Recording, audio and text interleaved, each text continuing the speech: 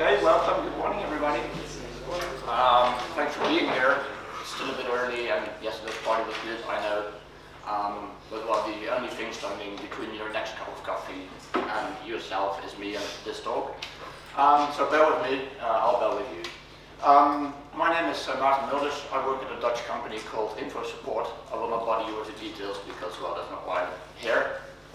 Why I am here is to tell you a bit about Elasticsearch, Logstash, and Kibana and the things that I did with this tooling at a major Dutch bank. So the program is about Elasticsearch, Logstash, and Kibana. There will be a quick introduction to start with.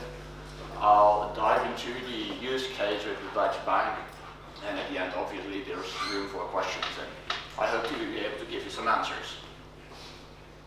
Anyway, ELK was on the program. It's not a Renio, as we see here. This is a male one, I'm told. I'm no expert, but they say so. ELK is about Elasticsearch, which is basically a document database which allows you to do very quick lookups, very well structured. It's about Logstash, which is a tool to scrub your logging, to parse it, to process it, and it's about Kibana, which is all about pie chart, graph charts, bar charts, all the kind of charts that you might wish to use. And if you put them together, you have Logstash, which is used to collect logging data from your application. You've got Elastic, or Elasticsearch is called Elastic by now, which is used to store and analyze your logging information. And there's Kibana, which we primarily use for visualization purposes. And if you put them together, it might more or less look like this. This is what you can do with it. This might look pretty impressive, but it all starts with this, which is pretty simple. It's basically a Logstash configuration file saying, this is my log file, let's see there, and I want to copy it to another place. Okay, well, that doesn't give you this, obviously, but that's where it starts. And to get a better idea, we need to dive into the details. And we'll primarily look at Logstash because that's where most of the magic is happening.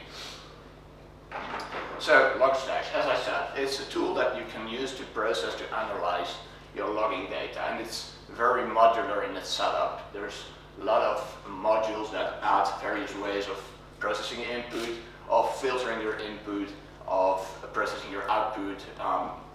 Let's take a look at some of those modules. For inputs, you can have obviously just regular log files, you know, text file on disk. But there's also things like syslog, or standard in, or XMPP, log4j appenders, sockets, IRC, whatever you can think of that contains some kind of information, you can process it with Logstash. Next is filtering. And filtering is basically a lot of modules like extracting semantics from your log lines. You can think of a geographic information. If you've got an IP address, you can look it up in a database. You can add information or remove information from your log lines. You can try to match certain parts of your log lines against known patterns, such as dates or IP addresses, numbers, host names, user agents, whatsoever. And finally, there's a lot of ways to output your data. You can send your events to other systems. You can think of Graphite, Elasticsearch that we're using here. But you can even have configuration rules for emailing certain events, outputting to other files, as we saw in the very basic example, putting back to standard out, sending to IRC, Jira, Nagios, S3, whatever you can think of, you can send your logging information there. Elastic then is basically used for storing the logging information. As I said, it's a search and analytics engine. It's very well scalable horizontally, so you can easily add more nodes to your setup to increase your processing power. It stores the logging events like some kind of JSON-like documents. So that's very uniform, and it allows you to perform very simple queries on your documents. And you can send your queries along with filters to have them processed the right way. And that's a feature that tools like Kibana use for not having to do that themselves. So they'll be able to just get the data they want from Elastic. Then Kibana finally It's mainly the dashboard, so it's there for visualization purposes. It's written in HTML and JavaScript, and that's actually all you need, because the dashboard configuration is stored in Elastic as well. So you don't need anything else. You don't need an expensive web application server. And Kibana actually has two main concepts. The first of them is filtering, where you determine what data is used to actually build the dashboard. And the second that you need is queries, which are like some kind of labels. So you can add a label to certain logging documents or events that you got from Elastic. And these can be used to, for example, build the charts. So, as I told you, the main part of the talk will be about the real-world use case that we did at a major Dutch bank. The bank is called ING. It's, in fact, the largest bank in the Netherlands, with an estimated market share of around 40%. And we did the implementation at a part of the internet banking system. Well, you can say it's kind of a web-scale system. They have more than 1 million customers, the bank. At least that's what Wikipedia says, and Wikipedia is always right. They have very high peak volumes, especially during certain times of the year, certain times of the months. The 1 million customers, by the way, are per hour, not in total, just to make sure. And the part where we did this setup was for the part where you have to authorize your transactions. So if you want to transfer money to somebody else, you enter the transaction details into the web page. Like, I want to transfer this amount, I want to transfer it to that person with this IBAN. And just to make sure that you are really the owner of the bank account, the bank sends you a code by short message on your phone. Or if you don't own a mobile phone, you can get a paper letter at home with 100 codes. And they'll tell you, send me code 69 or code 42, and you have to look it up on your paper list and enter the code. So they know you're the owner of the bank account, and after this final authorization is there, the transfer will be made. So, what does it look like? Well, initially you might think this is pretty good setup. I see that there's a, no, it's not movable, sorry.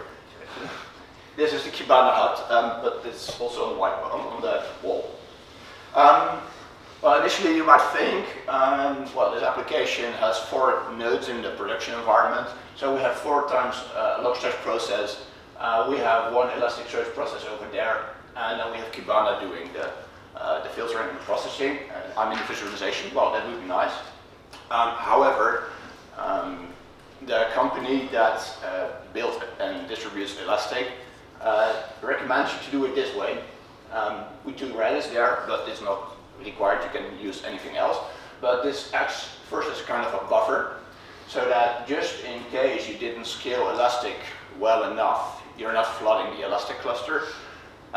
Secondly, you can send your data there, and then this one can do some post-processing, which can also be, well, useful, especially if you have a lot of different heterogeneous systems all sending their logging data to the same Elastic, which was in fact happening at the bank. And it's not only that they are written in different languages and different stacks, but they were even running in different time zones, for example.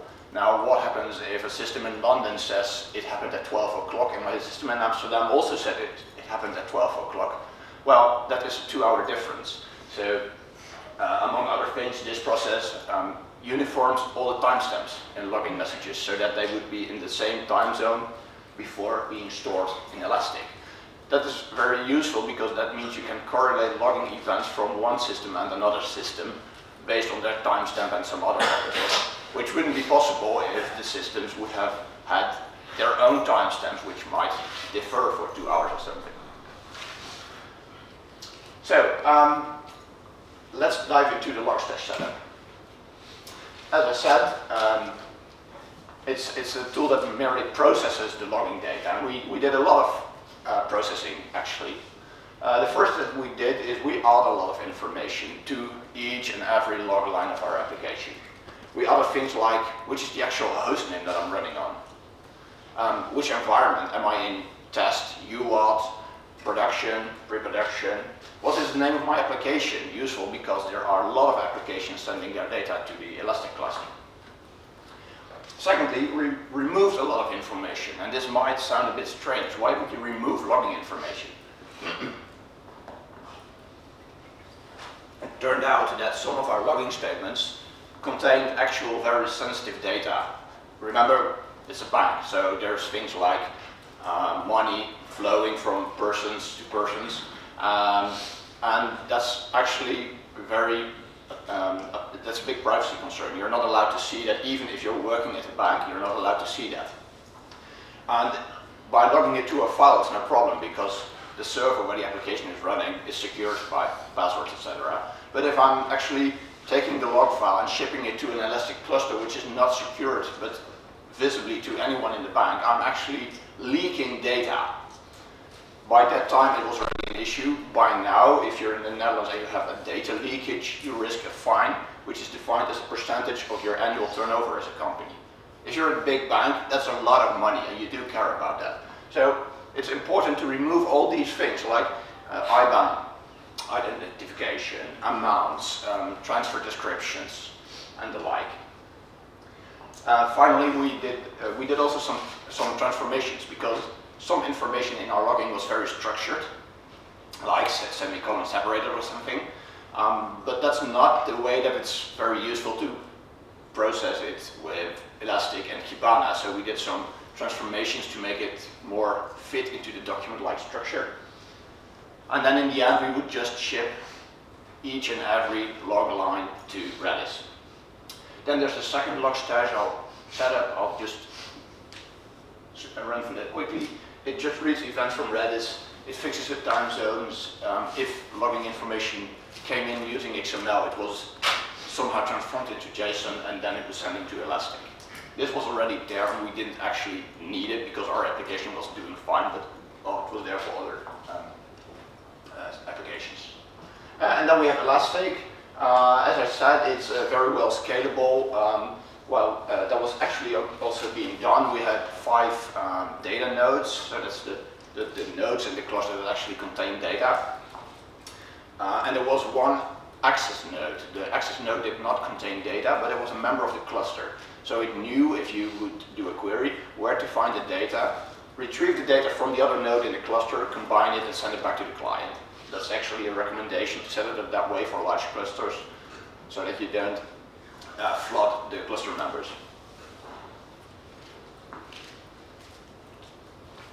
In total, the cluster had like 300 gigabytes of RAM, which is, well, quite a lot.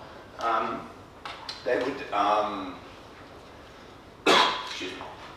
They would process around 73 million events each day. And by the time I made the presentation, there was about 3 terabytes of information, but well, with 73 million events each day, it's still counting. After 1 month, the logging would be cleaned up, so it's growing slowly, but still is growing.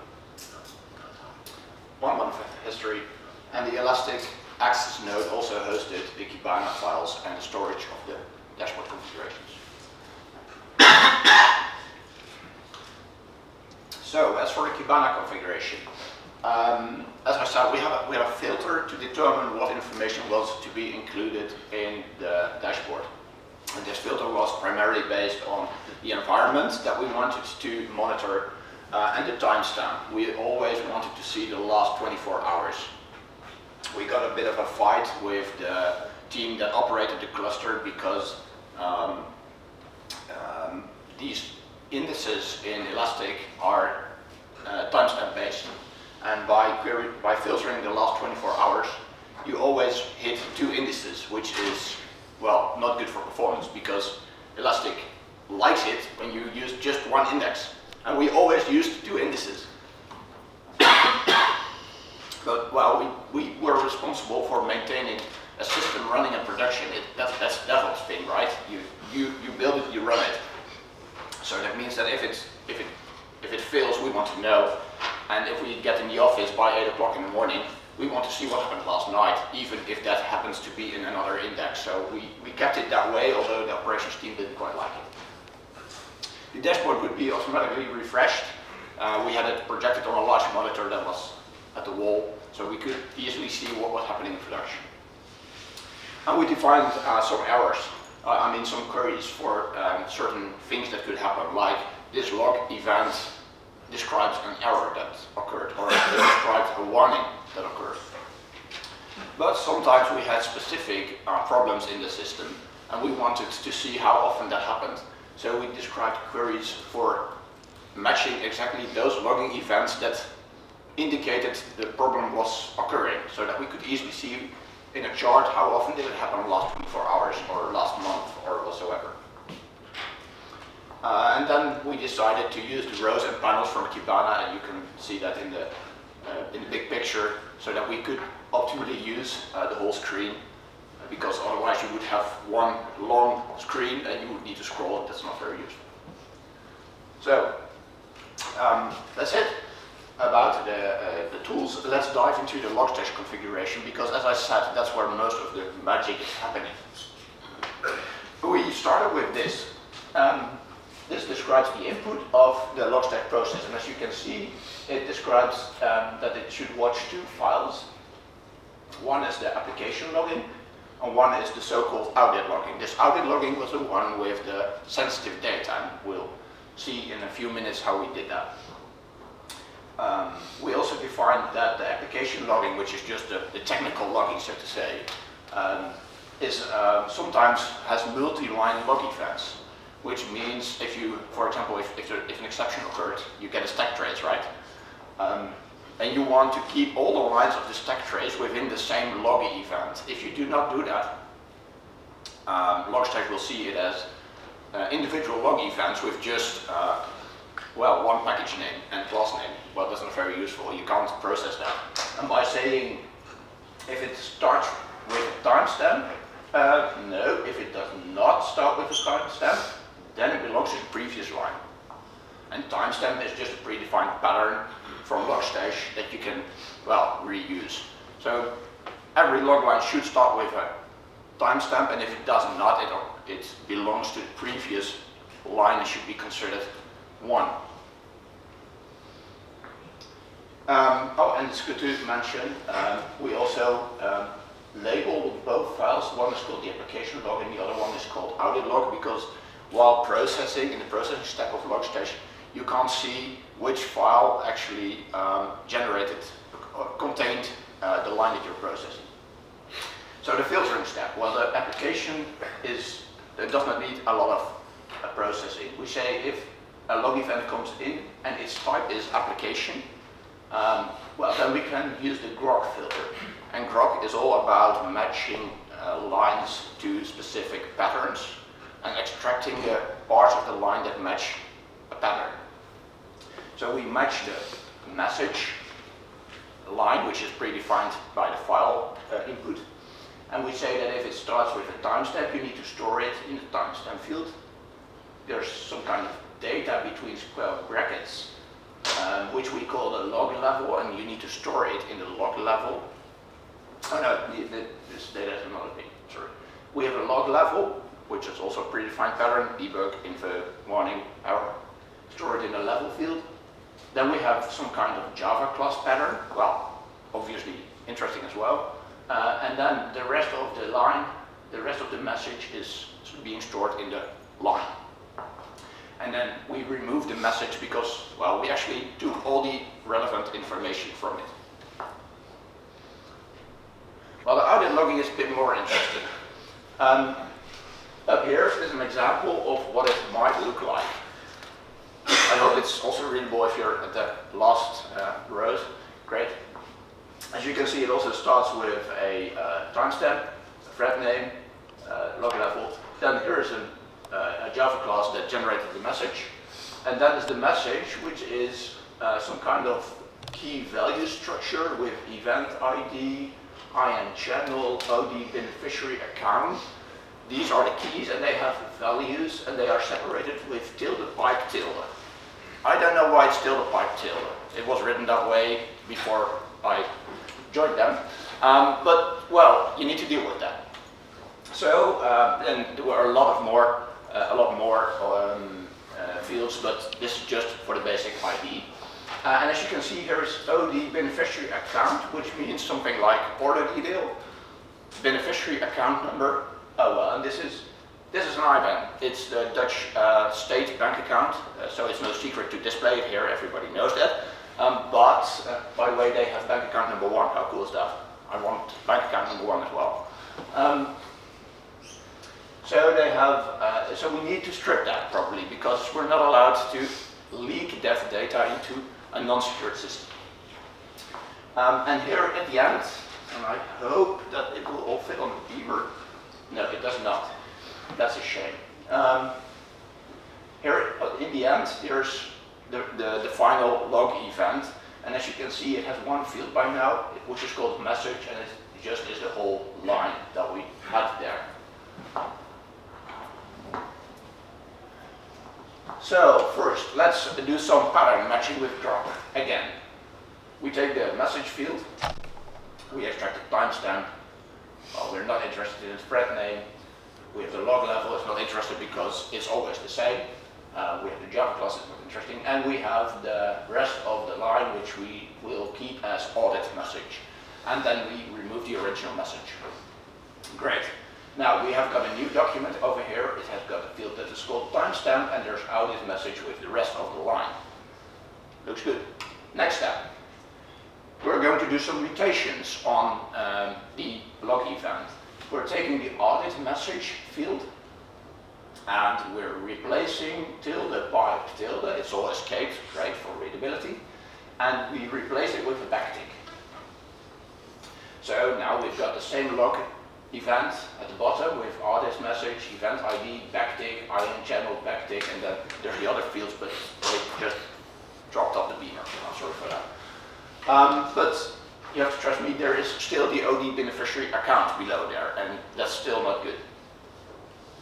Next step, let's apply the KV filter. KV is for key value. We take the audit message field, which had like key is value, backtick, key is value.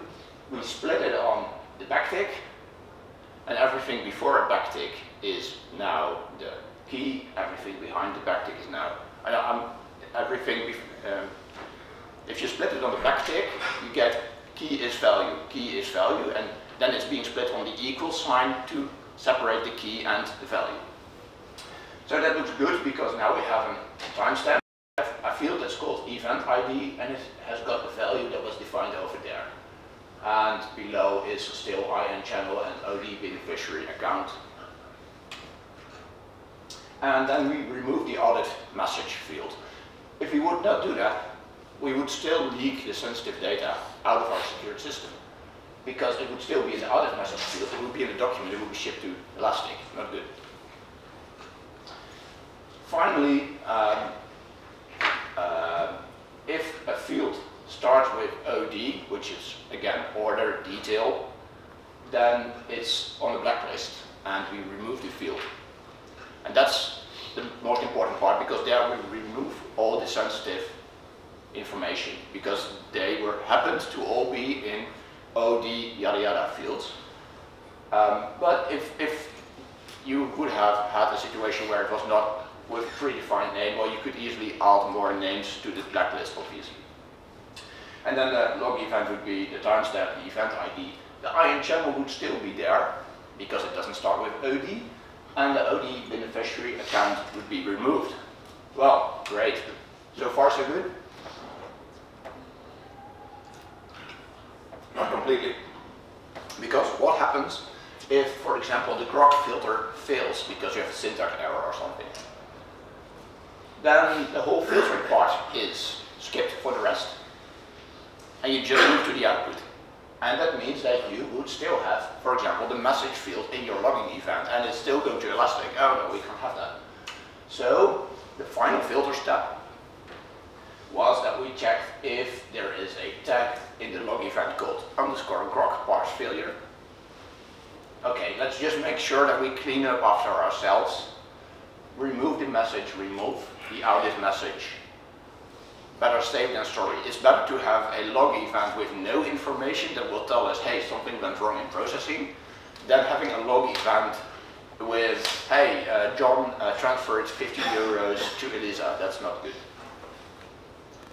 And then finally, we would use the output module for Redis, look up the Redis host and put our log event in there, and it would be picked up by the other log test process. Okay, well, finally, then if you do all this and you create a nice dashboard, you can build something like this. This is what I've been looking at every day for 2 years or something. Among code, happily, next to code, I mean. What did we see here at the bottom was a big panel with individual log messages. So just the first 500 of them, which allowed us to easily look what's happening in the production environment without actually logging into the server, because it's a ban. You're not even allowed to log into a production server, even though you're a DevOps team. You're not allowed to log into your own production server. For security reasons, right? I mean, I could see all kinds of sensitive things there, not allowed to. But doing it this way, it is allowed, because we made sure that all sensitive information was done. Then this panel contains just the calls to the application on both servers. We had, as I said, we had 4 servers. We had 2 data centers with 2 servers in each data center, and always one of the data centers was active and the other was passive. So this showed the green and the orange cell in the active data center, and every couple of months they would be switching data centers and we would update the dashboard configuration. Very cool. And this chart showed us the warnings and the errors if they would occur. This is, oh no, this is, I'm saying it wrong. This is the total traffic on each node. This is the number of messages on each node, so that's all logging information. And this is the warnings and the errors. And then here we have 3 different calls that would be performed on the application. And we divided all the calls not per cell in the data center, but per call, per operation that the application supported. And then in the upper row there would be like a spread out of what type of transactions were processed by the system. That's not really necessary for production support or for operations, but it was actually fun to see, okay, what kind of transactions are we actually processing as a bank. So I've got a few questions for you, because you can ask questions to me at the end, but now I'm going to ask a few questions to you. What do we see here? One node dies, and the other rises. One node dies, the other one rises. That's not working, then the other one recovers and both. Close, but no cigar. So it's not like one node is dying, another one is taking the work from the other one? Well, more or less, but it was a controlled die. We just did a deployment into production. And since the application was behind the load balancer, we just brought down one of the nodes. It's not actually dying, it's more like murdering maybe. We killed it on purpose to install a new version of the application. Then we would bring it up and the load balancer would switch to both machines. Then we would bring down the other cell, deploy the new version as well, and bring it up again. And as you can see, there's small peaks where the load balancer is like, okay, what am I going to do right now? Okay, well, and then in the end it, well, more or less settles and both are equal in load. Okay, another one? Great. What do we see here?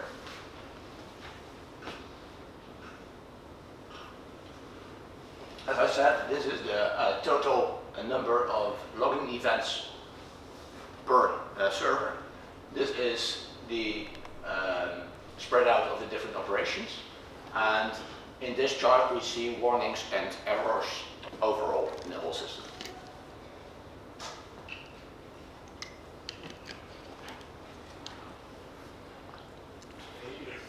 Yeah, failure. Because there was some errors, you have less operations in the system. Exactly, it's just a minor disruption in the system. Appears to be in our system because it's not only less traffic, But there's also errors being logged. Well, it turned out in the end the error wasn't exactly in our system, but it was in communication with another system, some kind of JMS error or something. But it meant that we did not process the transactions, so that shows us that we have less operations succeeded, but you don't see a difference in the messages chart because, well, there is being logged, and all the logging altogether is more than the minor disruption over there. Okay, this one is a bit more difficult, maybe. We zoomed out the chart to about 1 week, by the way. So as you can see here, these are different days in the week. The traffic between day and night, weekends. Well, indeed, there's a clear, you can clearly see the nights where almost nobody does his banking. Well, that's a good thing. You're not supposed to do banking at night. Probably at some point the system is overloaded or anything. Exactly. There's quite a peak over there, right? And you also see it with the orange operation there, the orange call that we support. What actually was happening here, it's the last week of the month of May. And if you live in the Netherlands, it's your favorite week of the year, except for Christmas maybe. Because in the month of May, you get your wage plus an additional 8%, which is called the holiday bonus or something. But it's 8% of your yearly wage. So what did we see there? People started frantically logging in, seeing if they already got their wage plus bonus. And when it was there, yay, transfer to my savings account. And that happened to be there. I think a couple of big companies did their wage payments and everybody transferred it to their savings account, and maybe some people book a holiday or something, but practice is that a lot of people actually just move it away to another account. Okay, the last one. What's this?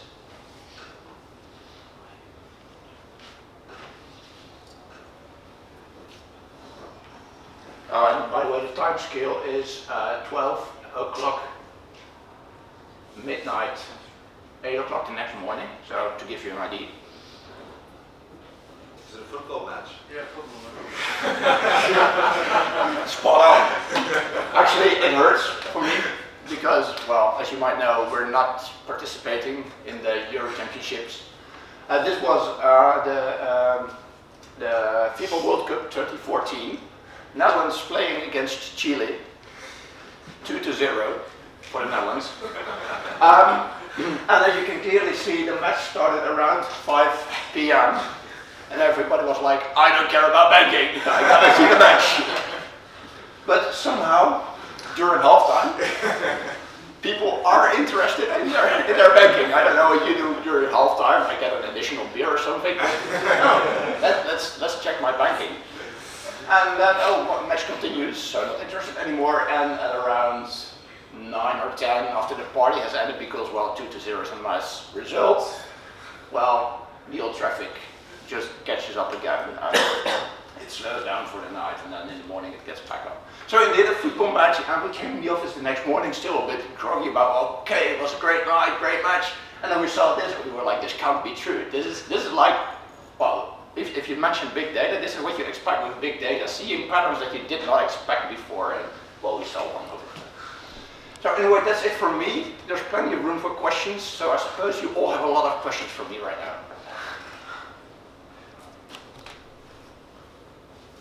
Couple. First one is the Redis stuff. Yeah. Was this storing the Redis is using the publish subscribe ready, or just storing the data there as a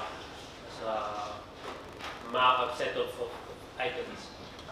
Regarding the Redis setup, we just pushed the data there and expected somebody else to retrieve it from there. So we didn't really know about the Redis setup, we just knew we were supposed to set it there and it would somehow end up in Elastic. And I did some research to find out how they processed it, what was the second log process. So let's see, there's no. It just sends it as a list to Redis. on a specific key and then expect some other process to pick it up there. The other is probably something I can find in the manual, but I have something in my mind. To get in the log stash all the time, removing. There is nothing like by default saying, remove all the stuff because I'm processing it. Because you have a huge log, matching, fields, stuff. If I forget to delete something, it will leak. Like, there's nothing by default to say, unless I specifically pick it up, just delete it. As far as I know, Logstash cannot do that because it doesn't know. You have to tell which parts of your logging events are sensitive, and the only one who knows is you as a developer. Logstash doesn't know; it can't determine that. So, you have to clean up after yourself, basically. There was another question, I think. Yeah. For us, how long does it take since something happens in the system until you see that in PR? How long it took before it happened, between the moment it happened and we saw it? Well, we had the dashboard refresh every 5 minutes or so, just to offload the cluster a bit. So 5 minutes. But if we were particularly interested and we were zooming in and we would, for example, set the refresh rate to 10 seconds, it would be almost instantaneously visible. But there is some kind of delay, obviously, because you log to a file, Logstash needs to pick it up, needs to process it, send it to Redis, the other one to Elastic. So there is a bit of a delay, but usually it wouldn't be that much.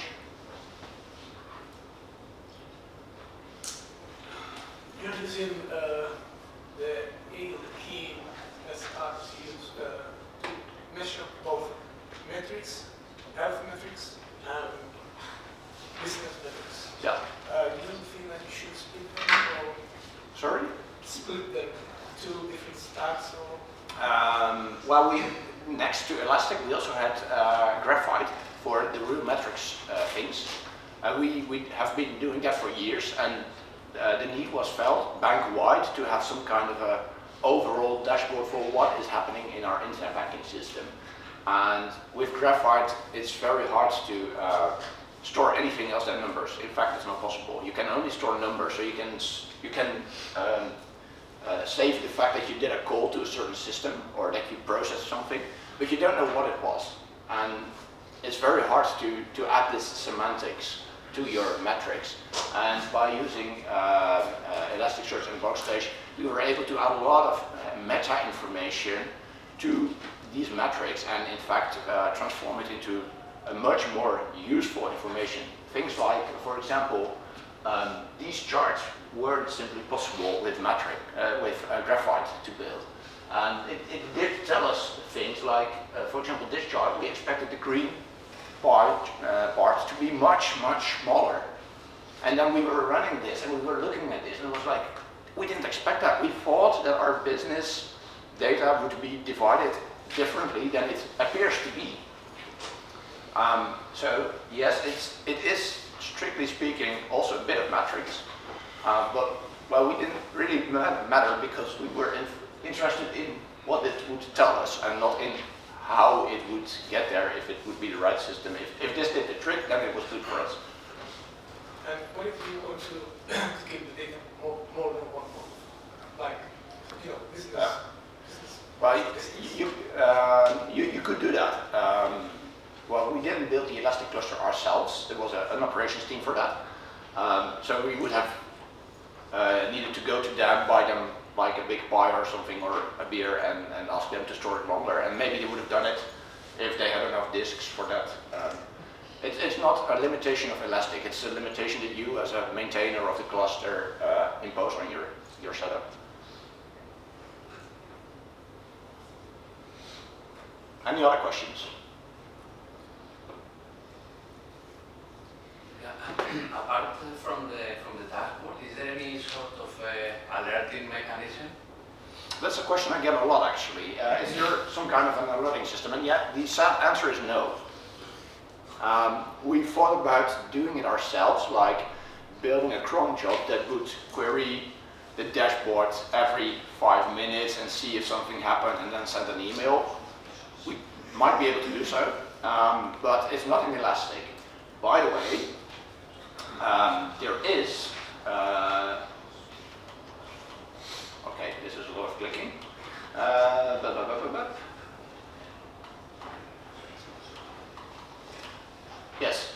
you could do it with Logstash.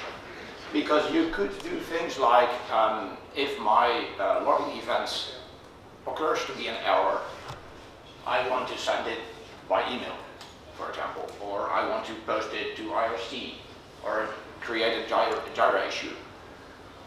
The bad thing is, if you're having 1 million customers an hour, you don't want 1 million emails an hour in your mailbox, so you're going to fight with system operations that don't want to process that big amount of emails. But things like Jira or IRC might be an option, or Nagios, for example. So you could do things like that, but it would be a Logstash thing, not a Elastic thing. More questions? I didn't understand what's the need of the central Logstash with the Redis in front of that. Why don't you just send the output, or in case it's needed, why there's Logstash left instead of 5? Yeah. So the question is, why is that one? Well, for our specific application, we wouldn't have needed it. But as I said, the Elastic cluster there was shared with a lot of other applications in the same internet banking environment. And some of these systems needed it. For example, they weren't able to generate JSON-like structures for their logging events because they wouldn't be using Logstash even. They would just ship their logging directly to Redis using XML. And then this guy was there to check, hey, this is XML, let's try to somehow make it JSON-like structure and ship it. Plus, as I said, there were systems that did not run in the Europe-Amsterdam time zone and thus had a skew on our clocks. Well, it's a Dutch bank, we prefer our own time zone, obviously. So if these systems run in different countries with different time zones, we'll need to clean that up, and we'll need to, to calculate our time, so as to say, based on what their time is. So for us, yes, we could have done it directly, sure. But well, the policy was everybody sends it to there, and we take care of the rest. And if you did well, this step was empty because you did not send XML, you did not send other time zones than the Amsterdam time zone, so you would be good to go, and you could just go straight to, yeah. Did you suffer any ingestion problem? Sorry? Did you suffer any ingestion problem? At a high rate ingestion in your Elastic? Ingestion? Ingestion, the number of requests during a peak hour, the number of requests to your Elasticsearch? Like flooding the cluster, sending too much data there in a too short time. Yes. Yeah, especially when the cluster wasn't finished yet, and we didn't have this 300 gigabytes of RAM and 5 nodes. They started with like a proof of concept cluster with just 2 cells and, I don't know, 64 gigs of RAM, not that much. And then production systems started to send all their logging there, and it crashed a couple of times a day. So that was when they contacted Elastic, and we're like, what can we do? Okay, they said you can scale it out, and that's the other reason for the Redis fee, you can put some kind of a buffer in between. Redis can handle even higher loads when it comes to saving data. So actually Redis is also a bit of offloading the load for Elastic, which would just be then the well-paced processing of all storage.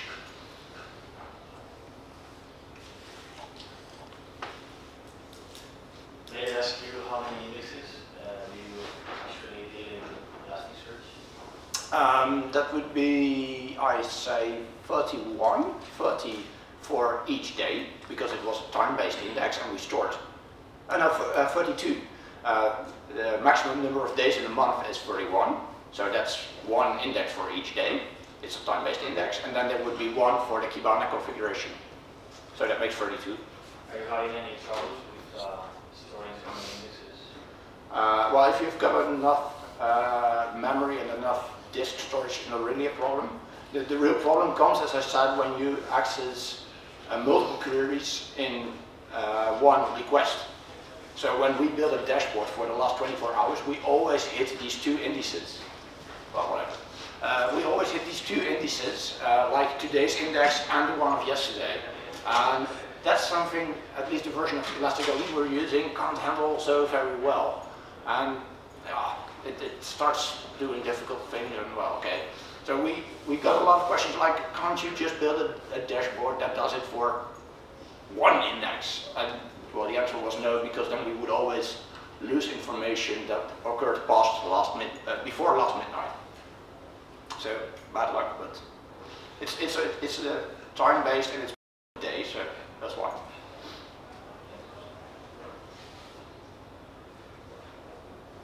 No more? Okay, well then, thanks for your attention. And